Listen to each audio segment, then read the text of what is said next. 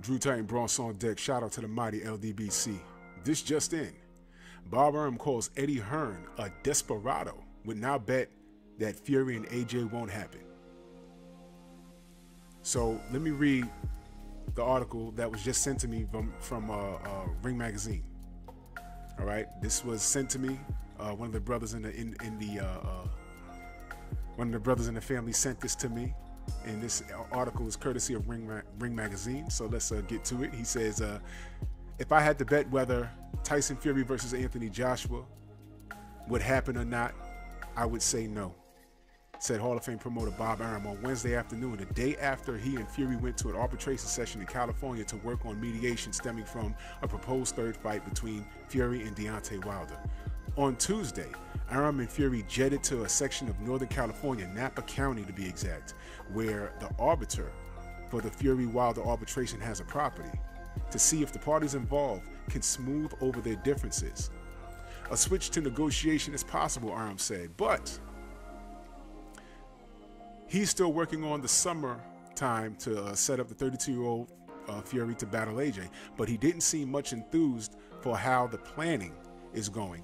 And some hard words for promoter Eddie Hearn, who is handling planning from the AJ side.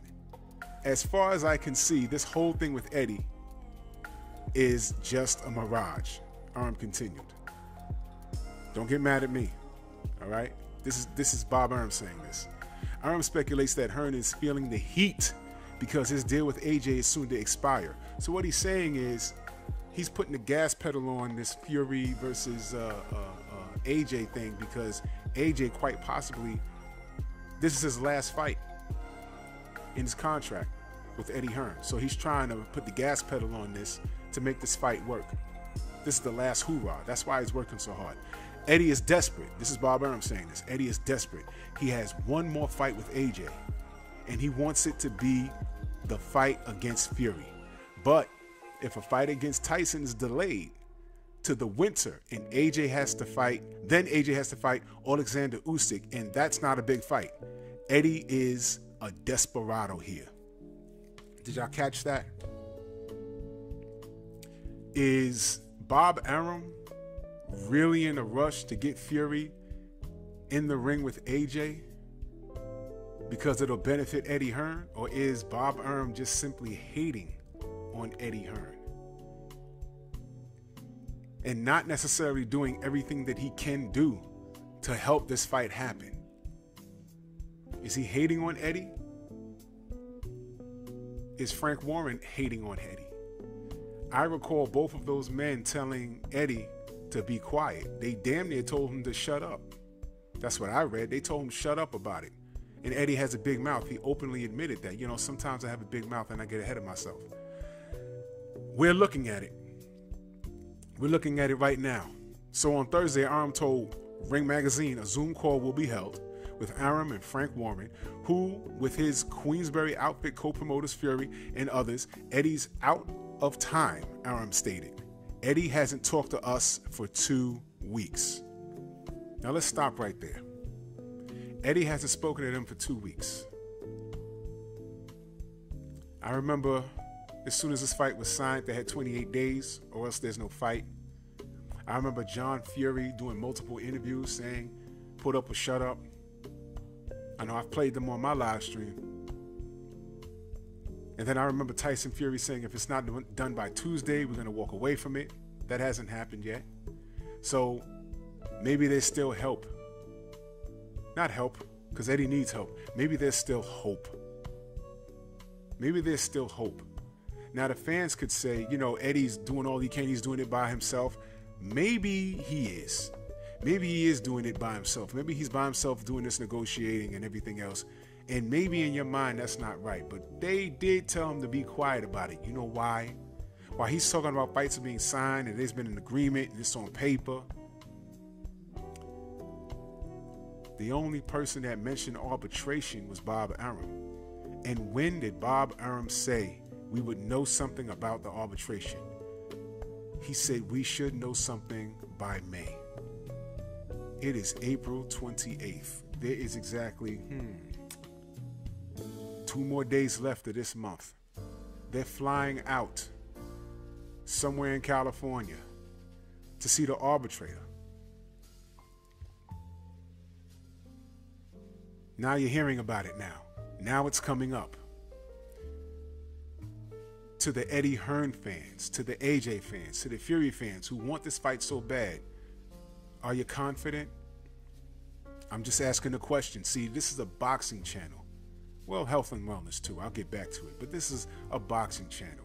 And if the AJ Fury fight is etched in stone, it's going to happen. No matter how I feel about it, the fight's going to happen. And I will do my part in talking about it, whether I like it or not. There's a lot of fighters that fought that I didn't like, but I spoke on it. So let's go further. He said he hasn't talked to him in 2 weeks.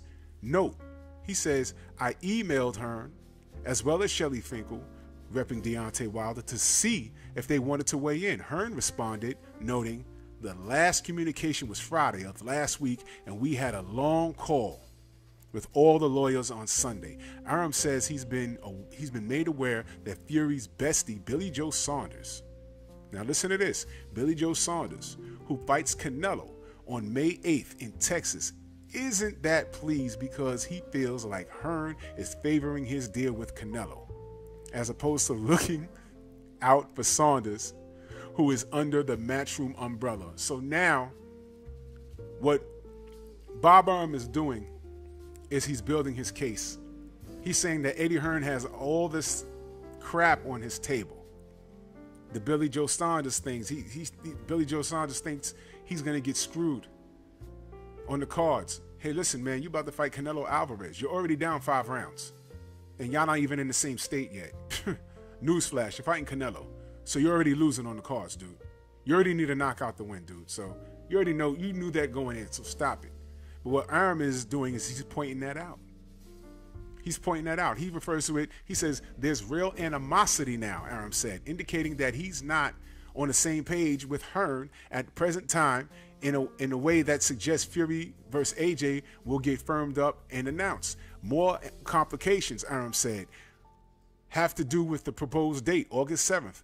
That date would mean AJ would be without long-term trainer Robert McCracken, who will be helming the Great Britain squad in Tokyo at the Olympics. Arum is dubious that AJ would indeed be all good with that departure from the norm.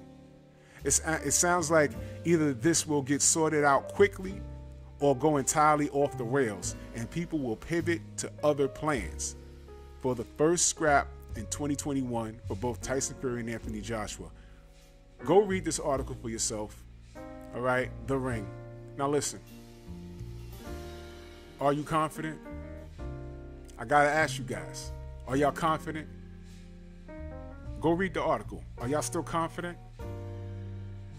You remember when they use terms like scrambling? We're scrambling to send paperwork. We're scrambling to get it done. When you're organized, you don't scramble for anything. You just get it done. 28 days. Then if it's not done by this Tuesday, we're moving on. We have another update on an update on a fight that has no date. And while we're at it, we have no venue. Listen, man, I need to know how to plan my weekend, man. If the fight's going to happen, let me know. Let me know so I can know what I'm doing that weekend. Give me something to talk about. I don't think the fight's happening, but prove me wrong. Now, I got a lot of people saying, oh, man, you just mad because the fight's not. Listen, it don't matter. I could be mad all I want, but if it's going to happen, it's going to happen, right? So let it happen. I'm just waiting on a date. We have an update about another update on a fight that has no date. Don't get mad at me. That's Bob Arum. Now, is Frank Warren and Bob Arum just sitting back and letting him do all the work? Yeah, but they also told him to shut up about it. You know why? I'm looking at the facts. Is Frank Warren a liar? More than likely. Is Bob Arum a liar? Yes. Eddie Hearn a liar? Yes. But I know. When we point that out, What do y'all say? Well, all promoters lie. Okay, with that being said, you just proved that these guys are liars. So with that being said, let's look at the facts.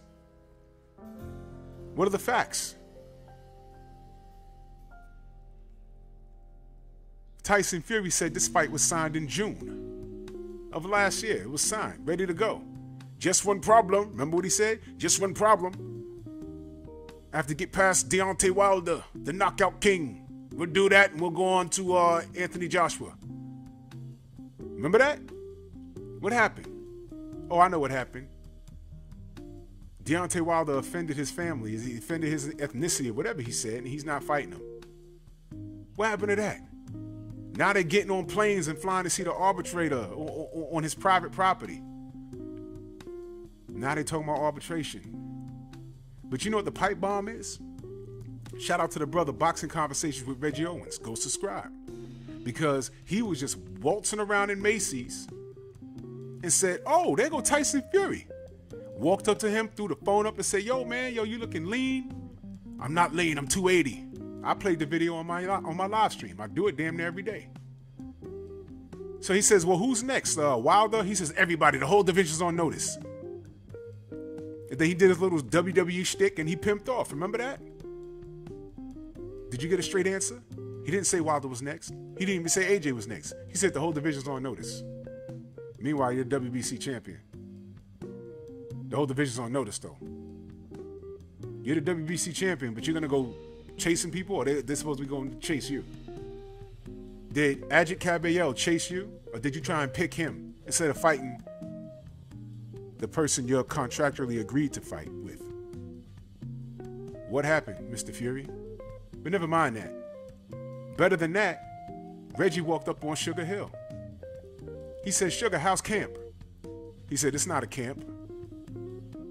Let me get this straight. We're in April. Eddie Hearn gave us 3 dates. It was like 2 weeks in July and 1 week in August. And y'all not in camp? It's not a camp. He said, well, you have an agreement to fight. You signed a contract. He said, yeah, that's like a signed contract between you and I. We don't have no date. We don't have no venue. Oh, wow. Ring Magazine didn't get that interview. IFL didn't get that interview. That was Boxing Conversations with Reggie Owens walking in the mall and just having a boxing conversation. And they didn't lie. They told the truth. You got to listen. Tyson Fury didn't say Wilder was next. He didn't even say AJ was next. He said everybody's on notice. That's a broad answer. Sugar Hill said, we're not in camp. We can sign to have a fight. That's like a signed fight between me and you. Go look at it if you think I'm BSing. Go look at it. Ladies and gentlemen, what do I say? Time reveals all truth. And a lie is nothing but the long way to the truth. Y'all still want to jump in my comment section and talk about how I'm mad that AJ versus Fury is close? You know what? There's still time. It could still happen. But I find it strange that Fury is in shape, but there's no fight signed. And the Bronze Bomber is now posting videos of him doing pad work and looking mighty dangerous. Why is all this coming about now?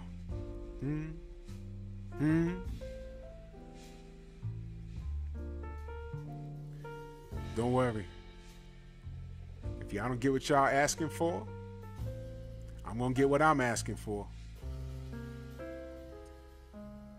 And if y'all pay attention, y'all not going to like what I have to say.